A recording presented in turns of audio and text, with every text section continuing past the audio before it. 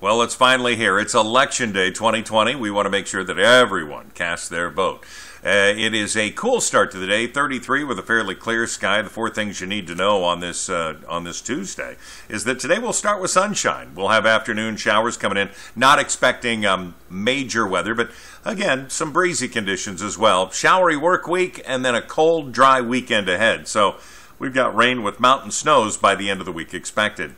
Your day planner forecast on this day is, again, we get out there 38 to start our day, 57 at noon.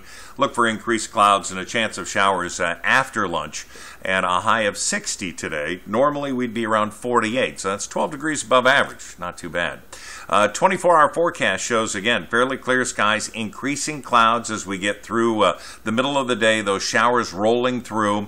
Should be done by about dinner, and then another round of showers coming in the overnight hours, hanging out in the mountains of North Idaho.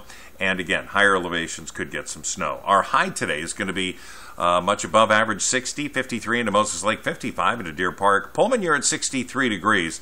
The Palouse could see more locally heavy rain showers, especially on the upslope. So, some scattered showers today, 60. It's going to be 62 for Wednesday with showers into the mountains of Idaho, northeastern Washington. We could pick up a few.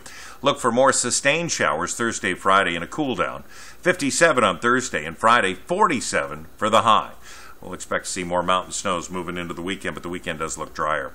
Again, our full coverage throughout the day on KXOY Plus. You will see, again, live newscast there online. First Alert Weather app is free and available. And the 4 News Now News app, not only free, but it has push alerts, so when things happen, well, we tell you about it right away.